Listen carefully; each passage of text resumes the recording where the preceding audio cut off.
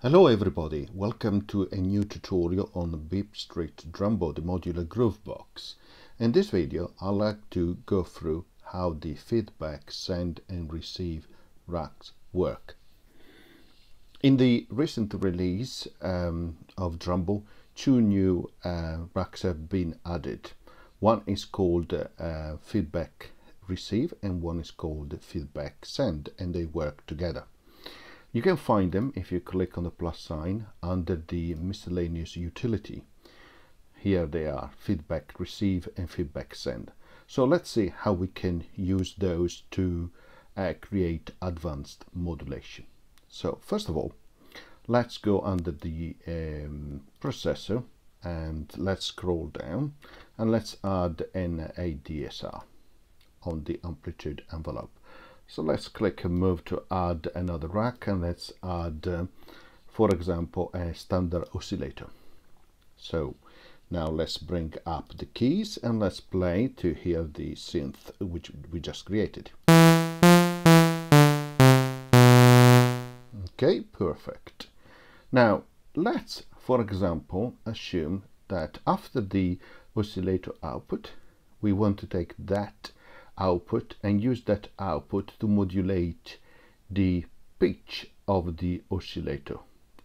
So here's where the two new addition becomes very handy. So let's add the feedback send. Here it is. Okay, and just before the oscillator, let's add a feedback receive. So let's see how this works. First of all, on the feedback send, you have a dial in delay which will establish the delay of the signal going back to the receive rack, which is here. At the moment it is in millisecond because the selection of under sync is on time, but you can change that, for example, a quarter of the bit, and in that case you can establish how many quarter of a bit you want as a delay, and you have other selection as well, a third of a bit or a fourth of a bit dot as well. So now for the purposes of this video, let's leave it to time so we can select it to in milliseconds, and let's leave it to a standard of 10 milliseconds.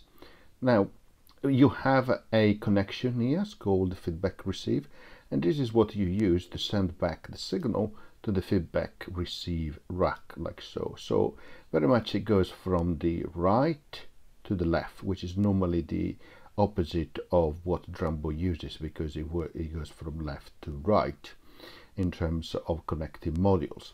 So once we have done this, we have the output of the oscillator which will go through the feedback send, and it will go then back to the feedback receive. Now let's double click on the tune dial. Sorry, we click on the tune dial and we create a link with the feedback receive rack, like so. And now let's increase the modulation from the feedback receive on the tune or pitch, and let's try.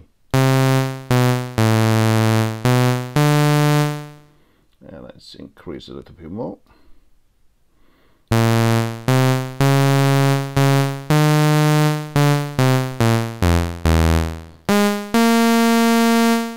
Let's again increase a touch more.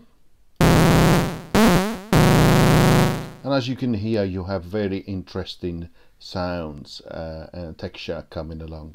So let's make another example. Let's change, for example, to pulse, and let's also modulate the pulse wave with the signal from the feedback receive. So effectively we have the output of the oscillator self-modulating the tune and also the pulse width of the oscillator.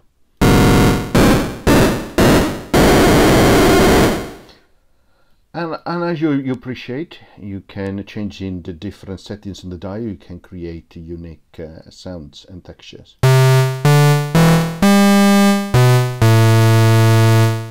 Let's add, for example, to make it more interesting on the processor, a filter.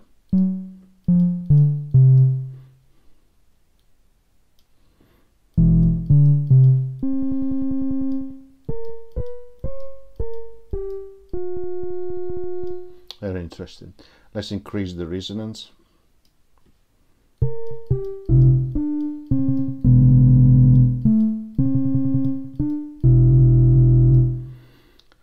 let's change the type of filter to low pass 24.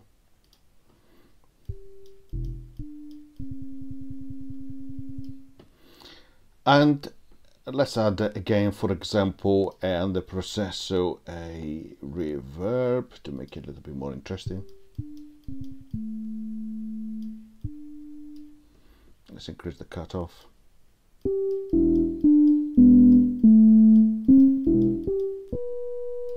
Again, you can make it even more interesting depending on how you set it up. So let's, for example, move the filter right to the front of the oscillator. Let's double click on the link to the tune and remove that link. The same on the pulse width. And now let's make the cutoff be modulated by the feedback receive, and the same on the resonance. And then let's take the output of the filter to modulate the pitch and also the pulse width of the oscillator. So let's increase a little bit each of the dials and do the same for the feedback receive signal into the filter.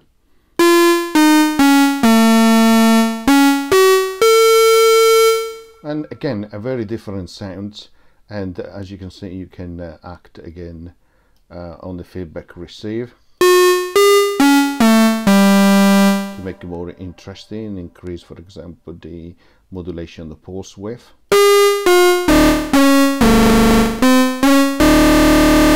Let's change the voices to, for example, 8.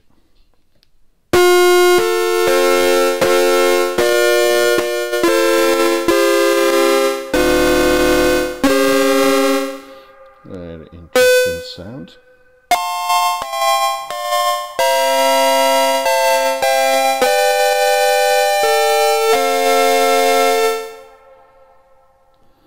Okay, let's increase a little bit more the impact on the cutoff.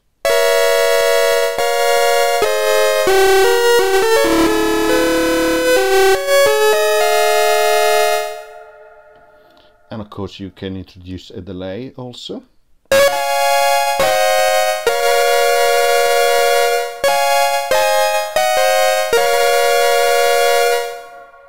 And so on and so forth. So the options are unlimited. So I hope you enjoyed, and now you know how to work with the feedback send and receive racks. See you in the next video. Thank you. Bye.